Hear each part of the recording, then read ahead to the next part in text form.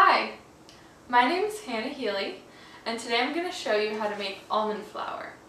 Almond flour is really great for gluten-free and grain-free baking, and it's really easy to make. It only takes about 5 minutes, and all you need is a food processor and some blanched almonds.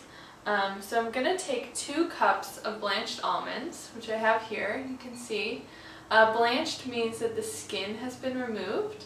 And you can get these at any grocery store. Sometimes they'll be in the bulk section, and sometimes you can also get them in packages like this.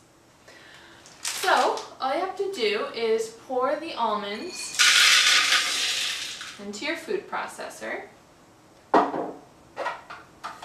Put the top on. And just run it for about a minute or so, and you'll see it begin to process into flour. It'll grind it up really finely, and I'm going to do that right now.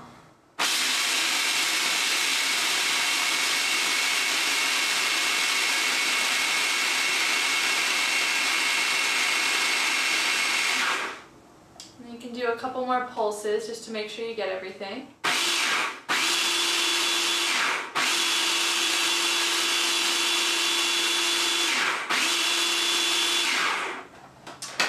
And make sure you don't grind it for too long, because that's how you make almond butter actually. Once the oils are released, then that makes almond butter, and you don't want that. So make sure you don't process it for too long.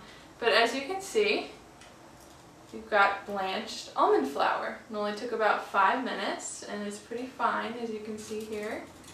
So yeah, I usually just, before I make a recipe, I'll just make up a fresh batch of almond flour. And generally it'll yield the same amount as what you have. So if you have 2 cups of blanched almonds, you'll make about 2 cups of almond flour. Enjoy!